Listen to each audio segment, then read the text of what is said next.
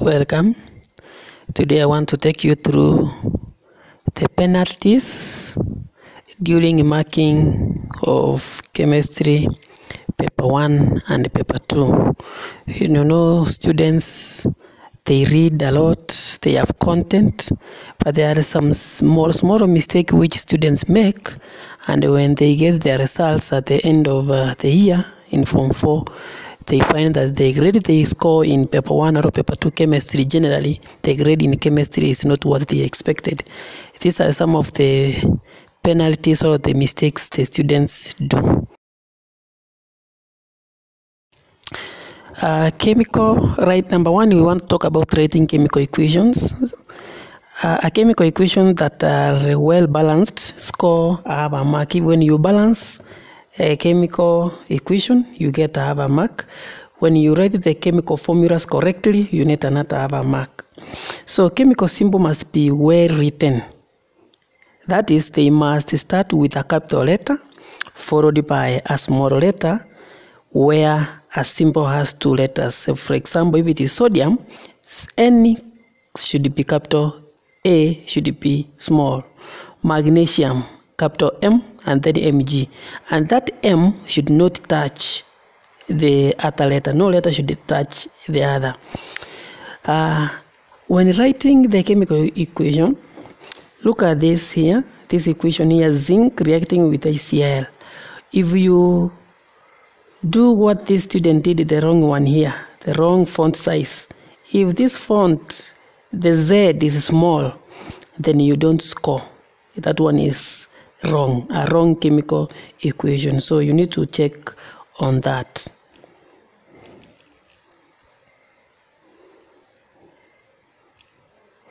The symbols.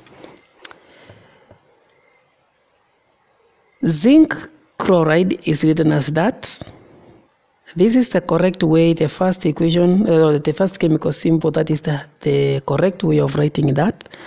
The second one is wrong. What is wrong there? The symbol states balancing must not be in contact, right? The symbol, the state must not be in contact with it must not touch the chemical symbol. The letter where we have chlorine, for example, or aluminium, don't write the capital letter like this one here. This one is wrong. So aluminium, A should be capital, and then L should be small letter, like you have seen it there. Equations which are well balanced but have wrong or missing state symbols are penalized to have the marks, unless the equation is that of an organic chemistry. For example, this one here, there is no penalization of anything. A chemical equation that are not simplified did not score. For example, here, if you write 2 or 4, 2, 4, this one you should have simplified it to remain 2 here, 1 here, and 2 here. So this one is wrong. You won't score that.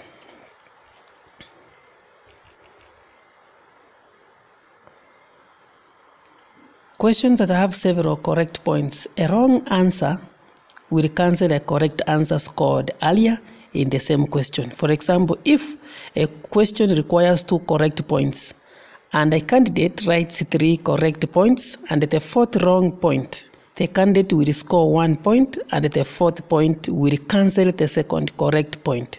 Therefore, it is advisable for the candidate to write the exact number of points required. Don't write more than you are asked to write.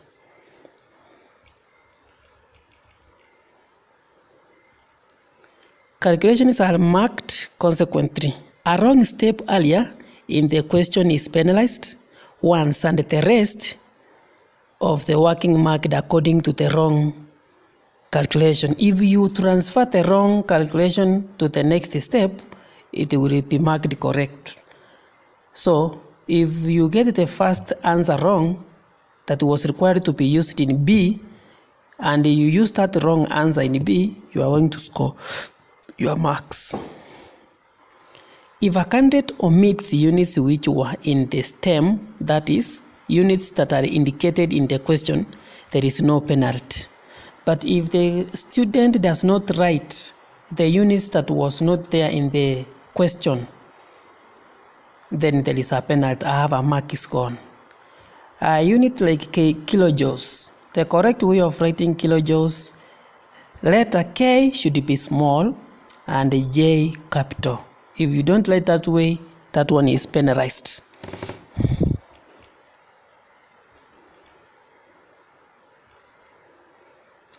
A question requiring an identity of a substance. A substance can be identified using a name or a correct chemical formula. But if you are asked to name and you give a chemical formula, you score 0. A question that requires naming of a substance, strictly, the answer must be a name and not a chemical formula. I want to show you an example here. For example, if I have this question here, this is a survey question. Question A asks, name 3 starting materials in the manufacture of sodium carbonate. We know ammonia is the starting material, but the question says name. And you as a student, you write a chemical symbol, ammonia, the first one. It is correct, but if you can't, you will not score. Because if it is the name, you give the name. If it is identify, if you have been asked to identify the starting materials, you can use either the correct chemical symbol or give the name. But name, if you have been asked to name, please give the correct name. Like here, the answer here should be ammonia gas, calcium carbonate, the name, and not the chemical symbols. So the correct answer is ammonia gas.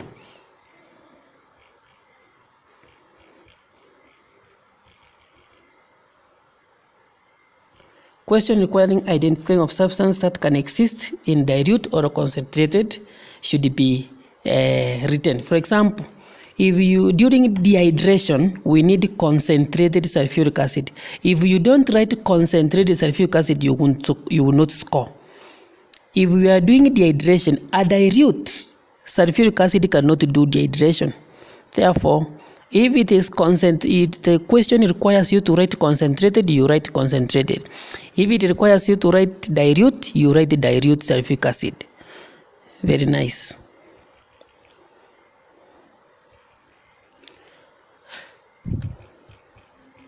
Drawing of structural formula. A student must show the skeleton of all the bonds involved. The first one is correct. Here, this alkyl group here, the methyl group, should be written as in part A, or the first one. The second one, if you write like this, it is wrong. It is considered wrong. For 2-methylpropane, this is wrong, and the first one is right. Avoid those mistakes. A question that requires candidate to describe must be sequential. It must be sequential, step by step in that is. If it is not step by step, you will not score. A question that involves differentiating or distinguish 2 substances, you should distinguish by using while. If you don't draw the table. For example, here you can look at this example, distinguish between ethane and ethene. Ethene will decolorise acidified potassium manganate 7 solution because it is an unsaturated organic compound, while ethane will not decolorize acidified potassium manganate 7 solution because it is saturated organic compound. Very nice.